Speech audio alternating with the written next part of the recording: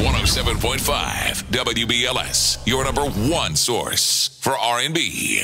You know what? Of course, we've got to ask first. How's Luna, legend? Luna's doing great. She's here in New York with me, and we're having a good trip. Yes. And you know what? it's good to be back. I wanted to always ask you, why did you name her Luna? Well, we have been going through a lot of names. We had eventually decided that Simone was going to be her middle name after Nina Simone, who's one of my favorite artists. And part of it was just trying to find the right first name to go with the middle name that we had already picked out. Right. And Luna just felt right. We're both kind of people of the night. Chrissy and I, we're like night people. And right. that just the energy of the word Luna just felt right. Right. Luna means the moon. And, you know, what was crazy was and right it brings after. light to the night. Yes, exactly. And what was crazy, and I didn't even put it all together because I was already thinking about Darkness and Light as the name of my album. And then she's literally the light and the darkness as the moon. There you And the song that happened to be playing right when she was born, because I was playing songs on my computer, just keeping the mood going in the room. And the song that was playing was Superfly by Curtis Mayfield. Are you kidding me? And the first line of that song is, darkness of night with the moon shining bright. And are you kidding me? We got an album titled Darkness and Light. The baby's name is Luna. It just all worked out. And the name of the album is Darkness. It was meant to be. And Light. It sure is, honey. Just the energy just Yes. keeps moving in a real positive direction. So now we've got Darkness and Light. And is this reminiscent of like maybe a slow and a fast side, or no? It's not separate parts of the album. Okay. One is Darkness, one is Light. I think actually in individual songs, Darkness and Light are part of the themes of the same song. Right. Of because, every song? Yeah. Well, I don't know if every song has that, but I think in general in life, you know, there's uncertainty, there's pain, there's trouble. Yeah. And we're trying to find light and trying to find love and joy in the midst of that. And so I think that's what the songs are about. What song? Well, just let's start with Darkness and Light. Yeah. You know, what was the inspiration behind that? Well, that song features Brittany Howard from the Alabama Shakes, who's an incredible singer. And actually the producer I chose to work with on this album name is Blake Mills. And I chose to work with him based on listening to the Alabama Shakes album and loving his work with them. And so part of the inspiration was just listening to the music they did and wanting to do something that was kind of influenced by that. And then we reached out to Brittany to get involved as a duet. And it's a really sexy song. It's about two people who might be different in certain ways, but their chemistry kind of causes an explosion. Really? It's exciting. Similar to Chrissy and John, I'm sure. What I want to do, too, is talk about your phenomenal performances on Lip Sync Battle. You are truly, really, I've been robbed twice on Lip Sync Battle. It's not right. It's not right. Oh, you look like you I need did a Hey Ya. I did You Can't Touch This. And you brought out the big gun, Stevie I brought out Wonder. Stevie. I couldn't compete with Michael Phelps because he had just won the Olympics and he did the whole American flag thing, and America voted for Michael Phelps. I understand you can't fight America, but you know, we killed it. Yes, you did. You really, really did. And I felt bad that you didn't get it, but That's all right. Keep trying. I don't know if I'm doing it again. I said I'm tired of losing. Oh no, John! Tired one of more it. time, 3 times the charm, they say. But you know, Stevie. Speaking of Stevie, you played Stevie in American Dream. I'm hearing. Yeah, many years ago. Yeah, Yes. that was back in like 05. Yeah. And then I hear you're going to play Frederick Douglass in Yes, Underground. we just shot that a few weeks ago. We have the show Underground that's on WGN America, which we produce, and the writers of the show asked me to come in and cameo as Frederick Douglass. So I went down to Savannah, Georgia, and did my little thing.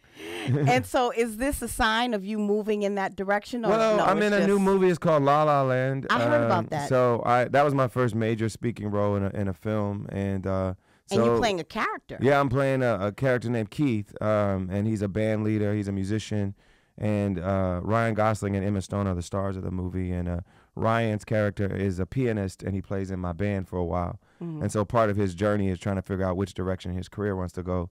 And I represent one direction, and then another direction is him being more of a traditional jazz artist. Right. And I was surprised that you weren't in Southside, but yeah, but I wrote a song for Southside with you, and we produced it as well. Yeah, the phenomenal movie as well. Thank you. You're doing some great things. Thank you. One of the interns in the room, I asked her if she can ask you any question.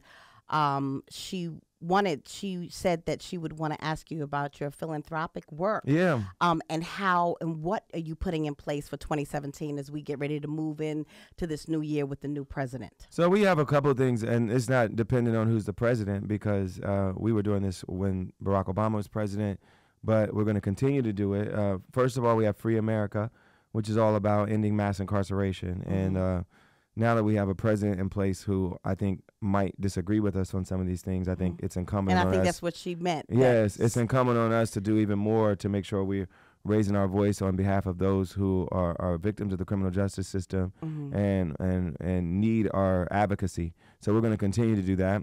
And then we also fight to improve our schools and make sure that our kids have the best educational options available, and we're going to continue to do that. And a lot of those things happen on the state and local level anyway. Right. So it's not really about who's president, even though they have some impact and some leadership role in that. But a lot of it is changing laws locally, changing laws on a state level. And so we're going to continue to do that, continue to fight, and continue to speak on behalf of those who may not be heard otherwise. You just celebrated your wife's birthday. Yes, and I'm next, Capricorn. Yes, indeed, because you're the day before me. That's how I always remember. Oh, that's right, the 28th. So how do you plan on spending your birthday this year? We're going to be down in St. Bart's because I'm performing down there for New Year's Eve. And is that open to the public? Can people come down there I think people can buy tickets. And then I'm in the Bahamas the day before at the Atlantis. So if you can't go to the one in St. Bart's, you definitely can buy tickets to the one in the Bahamas. Right, and that'll be your gift to John Legend. Or you can just pick up the album. Or just buy the album. Right, Darkness and Light, and that'll be